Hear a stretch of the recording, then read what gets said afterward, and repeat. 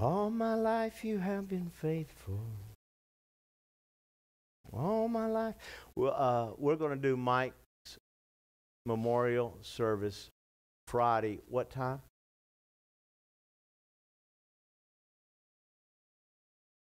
10 to 11 visitation, 11 o'clock service here at the church. So if you want to get involved with that. Matter of fact, Pastor Joseph and I were on our way over. I visited with Mike Monday, talked with him. He set up, we chatted, and then Friday we're heading over, and on our way there, we got the text that he was already gone to be with Jesus. These are simply earth suits, aren't they? Just good for here. That's it. Luke chapter 16, verse 10. I want to share a message called He Will Settle It. He will settle it. And when I say that, understand that everything that you've dealt with in life, know this, that God's going to settle some things in your life and get things right. But Luke 16:10 says, whoever can be trusted with very little can also be trusted with much. I say this all the time. We don't trust people, but God gives us things to trust, to be entrusted with. That if you can be trusted with little, you can be trusted with much. And let me say about much, I honestly believe that much probably has more to do with the next life than it does this life. That God has something planned for us. I've often said you're not going to get to heaven and lay up on a cloud and drink joy juice and play a harp. That is never God's intention for you. He's a father and He has a plan. And if you're a parent, you know how much you maybe expect your kids are excited to see your children do well, or your grandkids. You know, it's a good thing. And He's that way also. So whoever can be trusted with very little can be trusted with much. I think this life here has a lot to do with the little side. So I want to talk to you today about stewardship. And it's such an important word. And I have to teach you. I have to help you understand this and grasp it and get hold of it. I can't expect just to say it to you. And Tommy, good to have you and Renee back. How was Colorado? Still beautiful? Come on, Jesus. Hey, man, my granddaughter sent me a message. Papa, when can I come to Texas? I wanted to send her a message. When can I come to Colorado? You know, I'd rather, well, never mind. But stewardship, you know, whether it be work or rest or play, whatever it is. And sometimes to learn what it is, you got to know what it's not. And stewardship is not abstaining from luxuries that provide pleasure.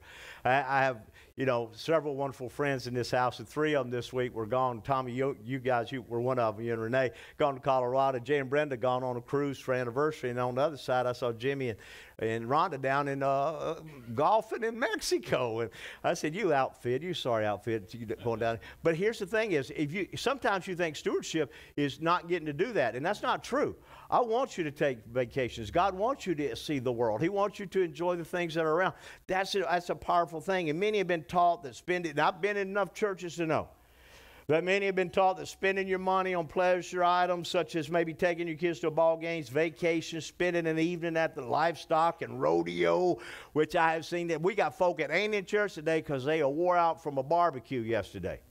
And I hope you're watching me.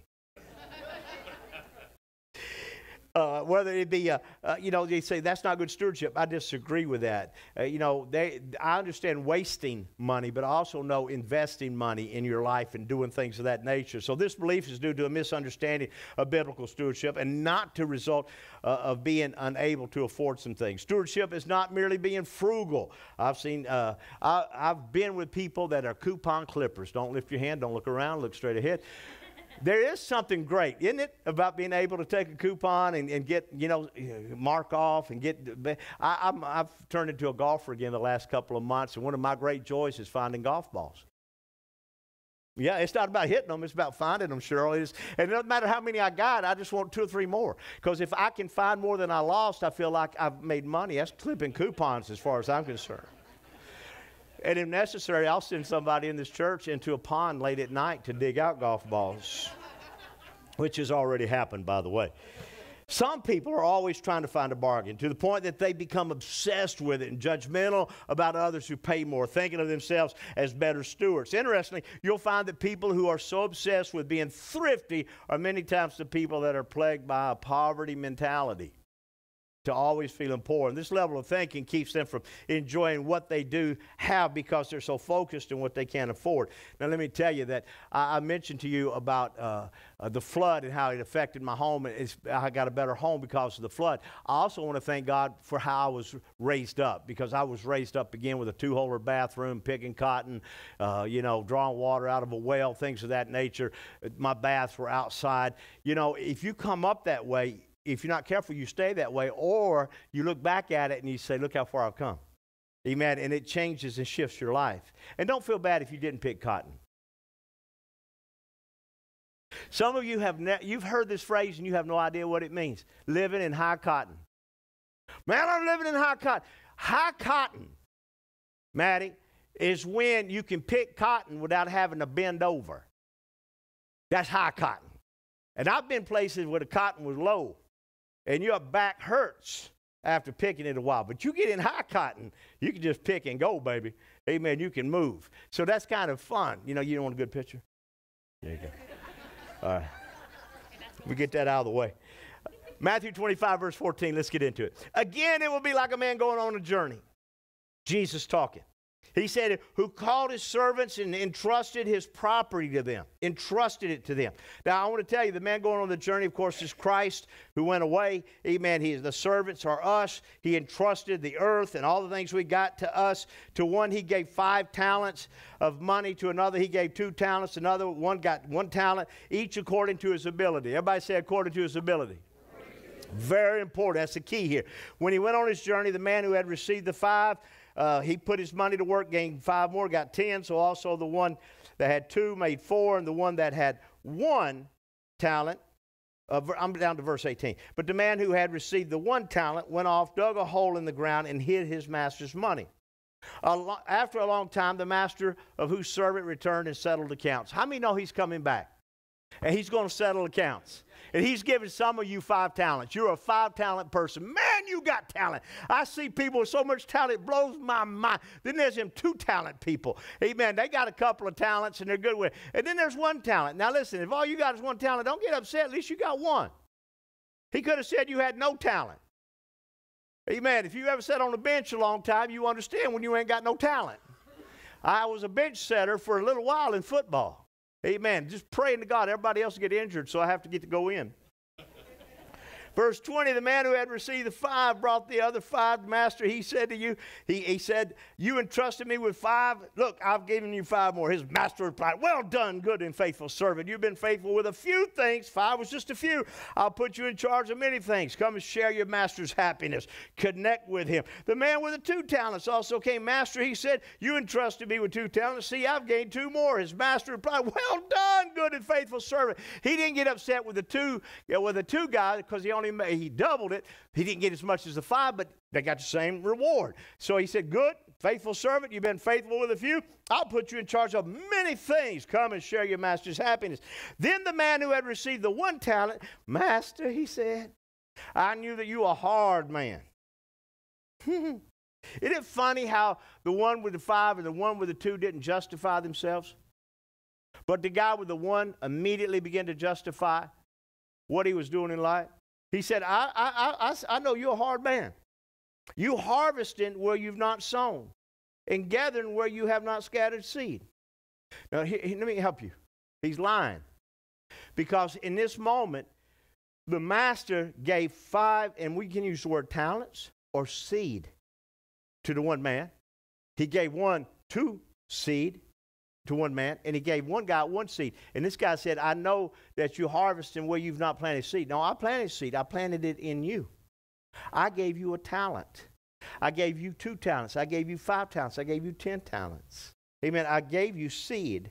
So he said, I was afraid, and I went out and I hid your talent in the ground. See, here it is. Let me just knock the dirt off of it and give it back to you. His master replied, you wicked, lazy servant.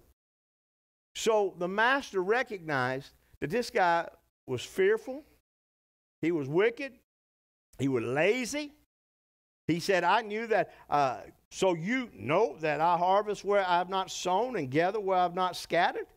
Well then, you should have put my money on deposit with the bankers, so then when I return, at least I'm going to have some interest. Take the talent from him. This ain't fair. Everybody say this ain't fair.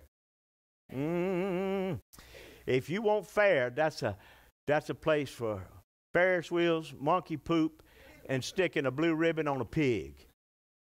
That's a fair. This ain't fair. He said, take the one and give it to the one with 10 talents. For everyone who has will be given more, and he will have an abundance. Whoever does not have, even what he has will be taken from him, and throw that worthless servant outside into the darkness where there will be weeping and gnashing of teeth. If you could get this message into your spirit and begin to share it with people in your world, you will change their mentality. You will affect them. Because what I'm watching right now in our world, particularly in America, is a whole lot of people receiving when they've not worked for it. And they've not used their talents for it. They've hidden it, and they're waiting on somebody else to help them. And if you could take your talent, and you'll get, and I'm not here to condemn, beat you up in any way, shape, fashion, or form. I'm probably more of a 1.5 talent person. I mean, when I look back at my life and how it's gone, I just see that, God, you've just been so, so good to me. But the stewardship principle here is to manage resources in such a way that you increase them. This ain't about me telling you in church life to give more. This is about me telling you to take your talents and increase them. Amen. That God gave you a talent, whether it be in business, be at work, or working hard. Amen. If you got 2, make 4. If you got 5, make 10. Why? Because in the parable of the talents, it didn't matter that the one with 2 talents didn't bring back as much as the one with 5. In fact, they both received the same reward. The master's anger was at the fact that the one he gave 1 talent to didn't at least put the money in the bank. And we are all different, but we do have at least one thing in common. God's entrusted us with resources. He's blessed us with stuff. Amen. Everybody say stuff. Oh, I'm so tired of seeing storage buildings being built and stuff being put inside there. It gets to you after a while. But hear me, it's up to us to manage our resources in such a way that we increase them. Our selfishness and refusal to bring our finances under His lordship is withholding His divine power and reign upon this land. God's total kingdom rule cannot be established in our hearts until we empty ourselves of personal ownership. And understand, God, I don't own nothing. Everything I got, I have to be a steward of it. The choice is ours, as the parable of the talents illustrates quickly. So listen, stewardship of possessions is the effect of God's saving grace upon oneself and his property. When God saved you, rescued you, pulled you out of the gutter, blessed your heart, you all of a sudden, you get counsel from Him. I don't need 10 reasons why I ought to be a good steward. My counsel from God was simply this. When I got born again, all I had was a 72 F8 green Dodge Charger. Amen, with a 3-speed Hurst in it. And as soon as I got saved, that car belonged to Him. I was hauling people around in it. It was His car now. I didn't have a whole lot. I'm in a rented Amityville horror house. That's where I lived with my friends. You know, we had to pray the devils away from that place when I moved in there. I worked for RC Cola. I was excited about everything that I got in life. But anything I had at that moment belonged to God. I received counsel from Him. And ever since then, 40 years later, He still counsels me. Jerry, everything you got belongs to me. I'm always looking for a place to invest what I have in the life of somebody else. Whether it be my time, and let me tell you something, your time is your talent. Your time is important. You're running out of time. So take your time and invest it. Larry, I'm glad you invested time into Joseph. Amen. Because he loves building furniture now. And I ain't saying you're to blame. But you were a motivator in that moment. But see, that's important because that's stewardship. There are people in here, you got gifts and you've never shared it with anybody. Amen. You've held it on to yourself. I would be so mad at my dad. He'd be looking down inside the hood of an engine and something's wrong with that old Chevrolet that he had. And I'd say, Pop, you see, anything I do, no, go away. Teach me. My dad was one of them. He had to learn it himself, and he figured I did too. And as I've gotten older, if I've learned anything, my son had a damaged part of his truck. He busted something on it, and I said, "Son, you got to fix it. You got to take it off for you." It was sticking out of his Ford truck, and his step on it. And I just grabbed my toolbox and I just set it on his truck and said, just take it off. You know, in other words, motivate, help. Your time's important. Your talent's important. It's not always about your stuff. Amen. It's about the abilities that you've got in your life. So stewardship of possessions is the effect of God's saving grace. When you realize that God has saved your home, you know, when we rebuilt our home, it was about hosting people. I wanted to host people. I wanted people to come in and see it. Amen. And enjoy it. So when God gets a man with a car, when God gets a man with a truck, he gets that truck to be used in his service. He gets a man with a Harley. He gets a man with a horse. He gets a man with a hot rod. He gets a man with a handgun. Amen. That man's stuff now belongs to God. Can I get an amen? Amen. It's so important. Some seem to think of stewardship as a way for maybe a minister or pastor to whip people and say, you got to use it. I don't want to intimidate you in any shape, fashion, or form. I want you to feel free to understand that God blessed you with stuff. Amen, for you to be a steward of it. Why? It is the natural consequence of an experience with God. The natural reaction of the human heart that has been touched by this divine spirit. When you look at the disciples and you watch what they did, they abandoned their stuff. They just gave it over to God, whether it was a boat, well, whatever it was. That one man that they found had a donkey, and he said, well, if you want that donkey, Lord, I'll give you that donkey. Amen. And they turned that donkey. Jesus rode into Jerusalem on the donkey. People just, anytime you met Jesus, it was like, Lord, I just want to release what I've got because I know you've blessed me with it. The book of Acts begins with a powerful display of God's power and authority. When you read through Acts, man, you begin to see this punch of the Holy Ghost, amen, being displayed not only in the hearts of these early followers, but also in the communities in which they live. Whole cities were affected by the kingdom's rule and reigned by the stewardship they displayed. 3,000 men get saved right off the bat. 5,000 men and their family get saved. Acts chapter 8, verse 5 says, when Philip went down to the city of Samaria, he preached Christ to them, and the multitudes with one accord heeded the things spoken by Philip, hearing and seeing the miracles which he did. Unclean spirits, crying with a loud voice, came out of many who were possessed, and many who were paralyzed and lame were healed. And there was great joy in the city. And I recognize and I witness this man post-Jesus. Jesus is already resurrected. And yet this man here, Philip, devils were running, the lame were walking. And I see it, and I say, God, this is New Testament. It's right now. Acts chapter 2, verse 43. Then fear came upon every soul, and many wonders and signs were done through the apostles. Now all who believed were together and had all things in common, and sold their possessions and goods, and divided them among all as anyone had need. Acts chapter 4, verse 32. Now the multitude of those who believed were of one heart, one soul. Neither did anyone say that any of these things he possessed was his own. But they had all things in common, and with great power the apostles gave witness to the resurrection of Jesus, and great grace was upon them all. What was the one major attitude of these early disciples that caused God to work so powerfully in their life? Was it fasting? Yes. Was it prayer? Yes. But the one thing was that they gave up complete ownership of their lives. They said, God, whatever I got is yours. Amen. Knowing that God's complete rule and reign in their hearts would bring much deeper blessing. Now, I know since that time, we very seldom have seen that kind of move of God because it's hard for people to get in one mind. We divided over politics. We divided over community services. We divide over all kinds. We divide over football. Amen. We divide over. But to get into the gospel and understand Jesus, amen, and to get in one mind at this moment is amazing. This is the heart attitude that God is looking for in his church. Amen. If we want to see him work in us like he did in the early church, we've got to empty ourselves of our ownership. Amen. And belief.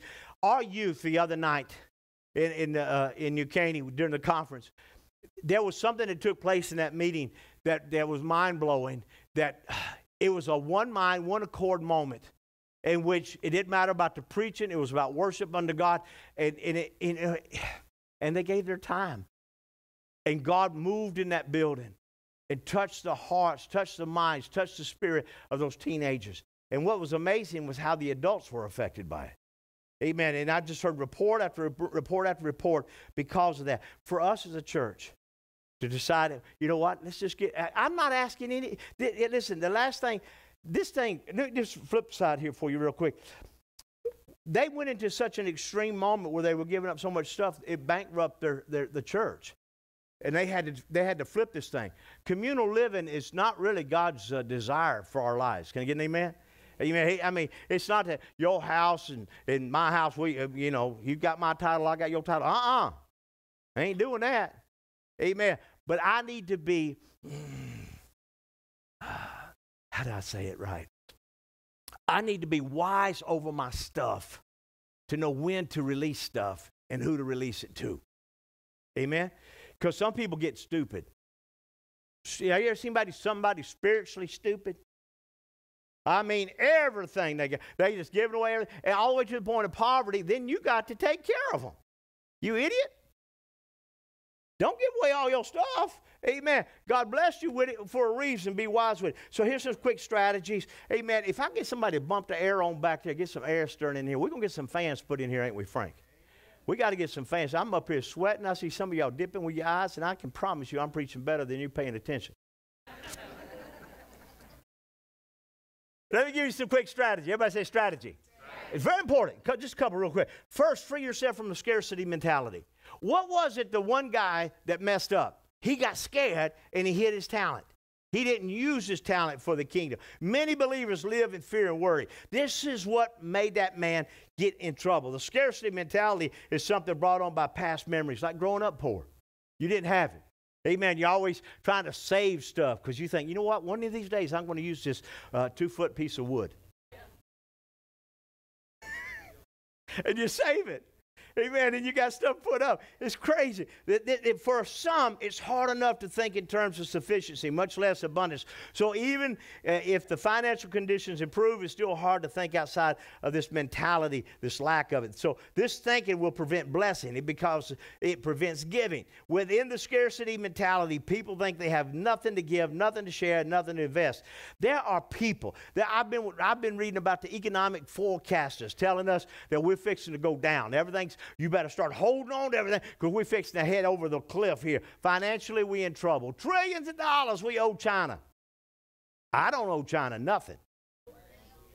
Them idiots at the north of Richmond, they the ones that done it. Forecasters, authors, journalists who would have us think that our national resources are threatened, that we don't have enough we ain't got enough oil. We got lots of oil. Let us drill for it. We got lots of resources. Let us go for it. Amen. Let us use it. God's resources are inexhaustible. What God put on this earth for his people, you cannot exhaust it. It's abundant provision. Romans 5:17. David said, the Lord is my shepherd. I don't want. Amen. He takes care of me. The scripture tells me good measure, pressed down, shaken together, running over, abounding in every good work. 2 Corinthians. So generously reaped. If I give, it's going to come back to me. Number 2, set in motion your own increase by your willingness to decrease. There is a spiritual principle that governs life. Decrease that you may increase. It was John the Baptist that said, I must decrease that Christ may increase. It works in your life. The less you, the more him. The less you, the more him. To decrease and say, God, it's about you, it's about your glory, whatever you want. So when you do it, and it's not only does this principle decrease into increase apply within tithing, but it also applies to giving and investing. The only way to receive something into your hand is to open it and let go of it. Don't hold on to it. A millionaire told a story about how he got his fortune. He said it's pretty simple. I bought an apple, a 5-cent apple.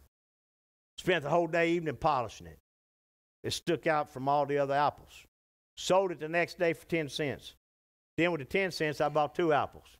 I polished them 2 apples, and then I sold them. And then I sold the next group, and I sold the next group until I got, and it takes time to build wealth. But in so doing, in increments, I became a millionaire.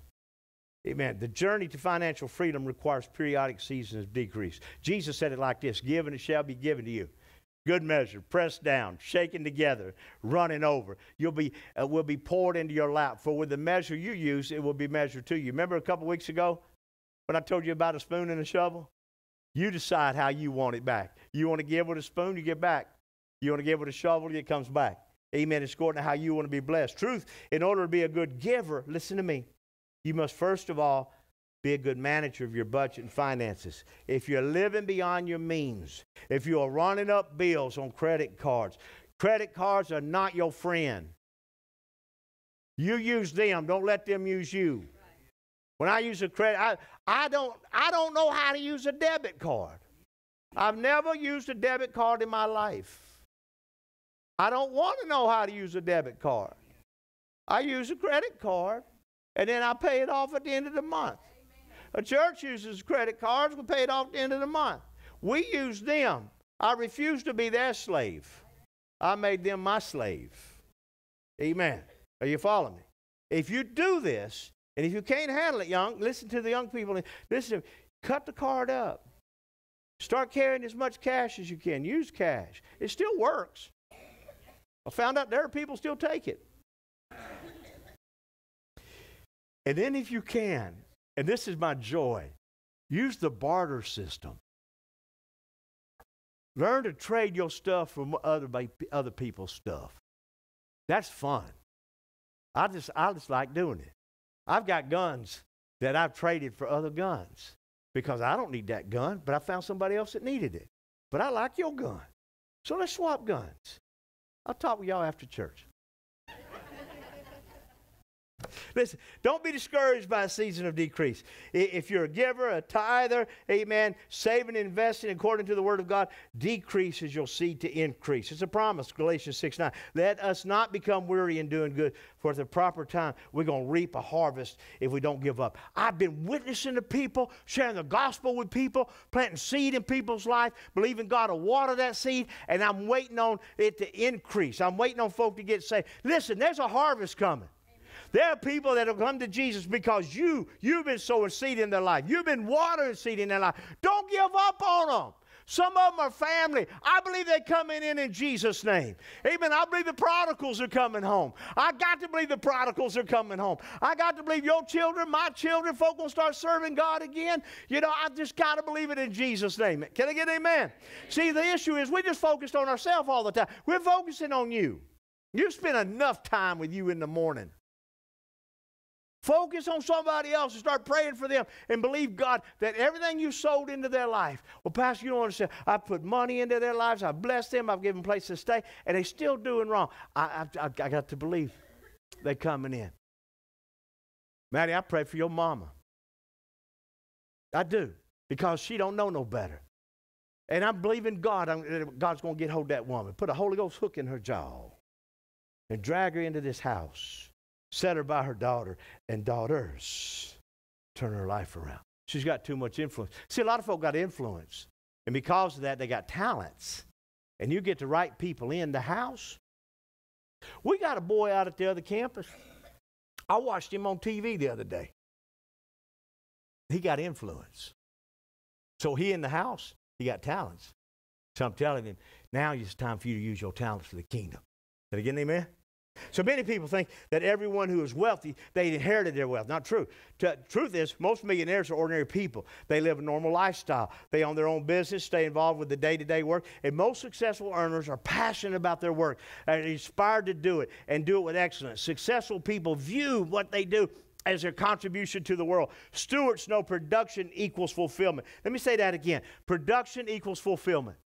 When I walked back here in that kitchen, when I walked, I saw a whole bunch of people eating sausages and biscuits and getting coffee and donuts. You came in too late for that, Tommy.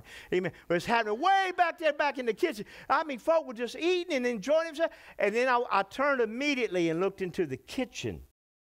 Here's the fellowship hall, everybody. I looked in the kitchen, and there were those ladies in there just a grinning because they made it possible for you to enjoy a good breakfast this morning. And what I saw was production equals fulfillment. When you are producing in life, you feel good about it. Amen. God put that inside of you. Failure to tap into your earning potential results in a lifestyle lack. So let me close here. I want to emphasize that God only expects you to give according to your ability. Some of us, we look around at other people and we say, wow, I wish I could give like them. You can't, because that's not your ability. You got to give according to your ability. Amen. It is equal sacrifice, not equal giving. It is when your total finances are brought under the lordship of Christ that God is able to bless you in ways that you're able to give more towards the work of the kingdom. Deuteronomy 16:17, every man shall give as he is able, according to the blessing of the Lord your God, which he has given you. Let me ask you something, brother and sister. Has the Lord blessed you? Lift your hand if the Lord has blessed you. You know he's blessed you. Okay, according to the blessing of the Lord on you is how you give. That, you know, in this house I've used the phrase, my tithing. I wrote a tithe check out as I sat out in the truck. That's the training wheels as far as I'm concerned. You do what you can do. But I want to be able to give over and above that. I want to be able to bless above that. So why is it Jesus said it's more blessed to give than to receive? First, giving encourages unselfishness within us. It forces us to let go. Giving brings others needed relief and encouragement. We're going to have an opportunity to bless men and women who are going to be going down to Guatemala to build homes for those that need help. I'm looking forward to investing in them. Pastor Joseph said, Pastors, any way the church can help. Yes, we're going to give $500 to everyone that's going. Amen. We want to help them. I know a lot of them are raising their own money, and I think they should, because that's their investment. But we need to invest in them also. Can I get an amen? Giving forces us out of our own tight radius world. Who else can I be a blessing to? Giving keeps us from becoming too attached to material things.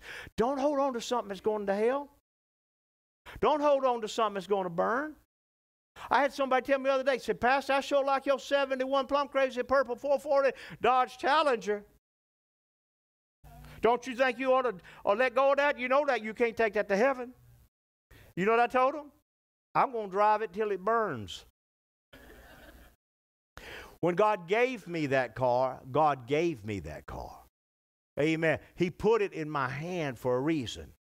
The man that owned that car, I did his funeral. Then he said to me, Pastor, I want you to have this car. I said, I will buy this car from you. He said, okay. And then he taught me a principle. He said, it'll cost you $1. I gave him $1 for that car. If you ever get a chance to buy a 71 plum crazy purple Dodge Challenger for $1, do it.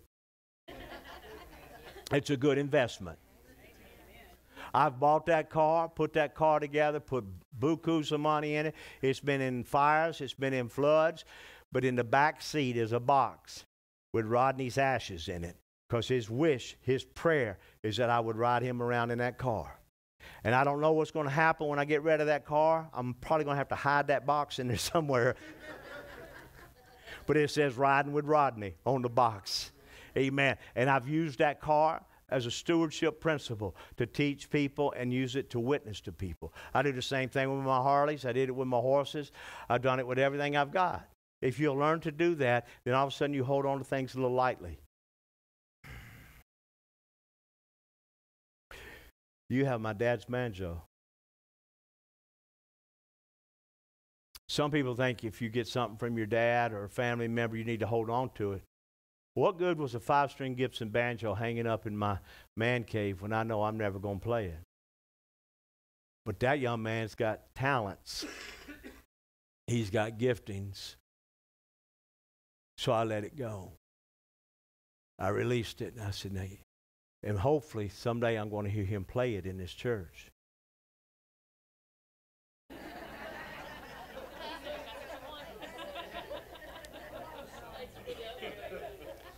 Just saying. Giving keeps us from becoming too attached. Giving models the life of Christ. What he did. He gave. Constantly giving. Giving results in eternal rewards. What we do here matters there. Everything I've given here to someone or something, it helps me there. Giving teaches us the value of servanthood. I can't be a servant without giving. Giving makes us more cheerful, caring people. You can't give without smiling. Giving prompts greater sensitivity towards others. And giving provides an example for others to follow. I pray that when I'm dead and gone, people say, you know what, I don't know much about that preacher, but I can tell you this, he was a giver. He gave. Amen. He released. He understood generosity. The willingness to manage by priority will put your resources in alignment with what matters most. Jesus said, where your treasure is, your heart is. Did you know how wicked your heart is? I've heard people say that dumbest things. I'm just going to let my heart lead me. You're an idiot. Your heart is deceitfully wicked. Your heart will lead you down the wrong path. Your heart will cause you to hang out with the wrong people. Your heart will get you in more trouble than you can get out of. So wherever my treasure is, my heart is. I have lots of stuff. I remember as a young youth pastor, didn't have a lot then. I had a man show up at my house. His son, Johnny, always in and out of drugs. And I was helping Johnny. Very seldom could I get him in Bragg Church in our youth, but I would go out of my way because there's a lot of people that ain't in church that you go and do things for them. So I'd go help Johnny. And this little apartment I had a sliding glass. And the father showed up, and he was riding a Honda motorcycle. 750 Honda. And it had that high bars on it, so, and a black one. And he said, listen, I got this in a drug deal. And I took it away from my son because he's got to quit doing drugs. He said, you want it? Yeah. Yeah, I do. I love motorcycles. I was in my 20s, mid-20s. And I said, yeah, I'll take that. And I said, I'll use it for his glory. And so I did. I don't know nothing about the drug deal. I don't know anything about it. All I know is God takes things from the wicked and gives it to the righteous. I never consider myself righteous. But hey, God, if you want to call me that, I'm cool with it. Amen. I'll take that scooter. And I put when I got rid of it, I had 90-something thousand miles on it. I didn't put all them miles on it, but I put a lot on it. And I used it for his glory. Again, if God can get it through you, get it to you. I sold that motorcycle to Toby Cochran. Isn't that funny? I'm looking at you and I realize how far back it goes. Where your treasure is, where your heart is. Your treasure can't be in the church. Our church is where we gather. Our treasure has to be in Christ. What we do for Jesus.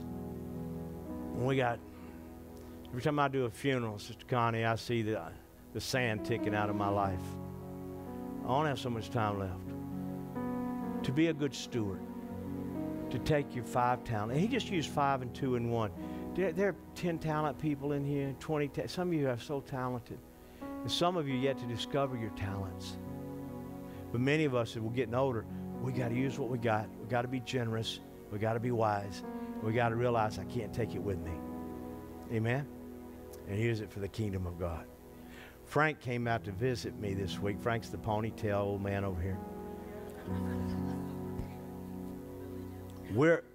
We got a horse arena we don't use anymore. Got rid of all our horses. And I don't want any more. I'm good with that. But I thought this arena needs to be used. So we're going to build a community garden out on the property. Frank's going to be over it. And we got people that they love fresh tomatoes, watermelon, corn, potatoes. We're not growing no broccoli.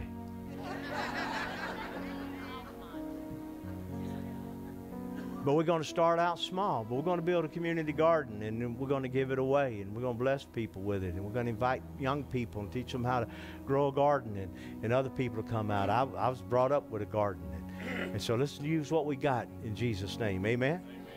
Amen. And who knows what's going to happen in life. You can grow all kind of financially prosperous crops today.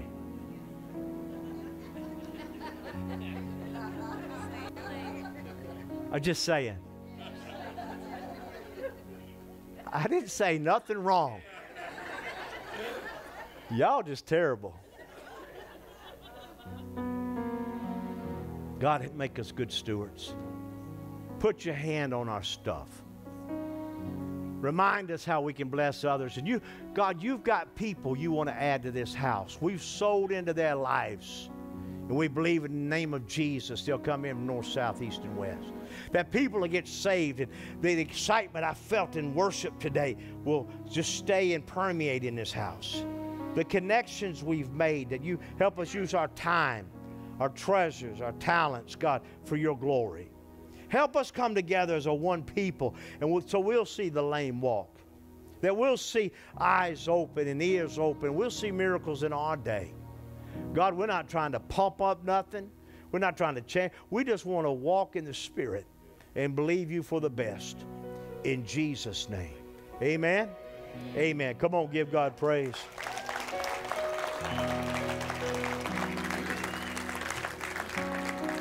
You're a great church, I'm telling you. Amen. You've blessed me and so many other people in this house with your gifts and talents. Thank you so much. You have opportunity. You got an envelope there in front of you. Amen. If our servant leaders are coming right now. How many remember Johnny Roulette? A man that came in here was swinging a rope. Talked about Farrell Wild. Johnny will be with us February the 17th.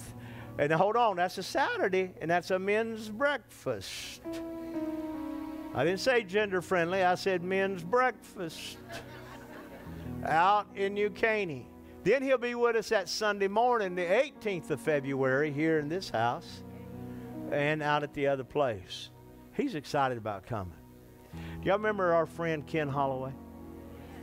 Ken Holloway helped Johnny get started in ministry when Johnny was down. He walked into my office, we got to talking, and I said, how'd you get started? He said, a guy named Ken helped me. I said, Ken Holloway? He said, yeah, do you know Ken Holloway? I said, yeah, he's my best friend. Ain't no way. And I called Ken up on the phone, put him on speaker, let him talk with Johnny, encourage Johnny. Johnny's got an amazing ministry going. He's rocking, man. He's in the right place. So glad to have him coming back to our house. So just encourage. That's one of them services you want to get your friends to. Amen. Johnny's good. As we give today, we're believing God for more money, less hours, benefits, gifts and surprises, finding money, bills paid off, settlements, inheritance, rebates and returns, debts demolished, royalties received, favor and success to the kingdom. Sister Connie, that lady sitting next to you over there, the blonde, is that her first time here? She didn't raise her hand, did she? And I still called her out. Lucinda, is Lucinda here? They gave her bread? Oh, I'm just making sure. All right. Thank you for being here today. You promised me that you would.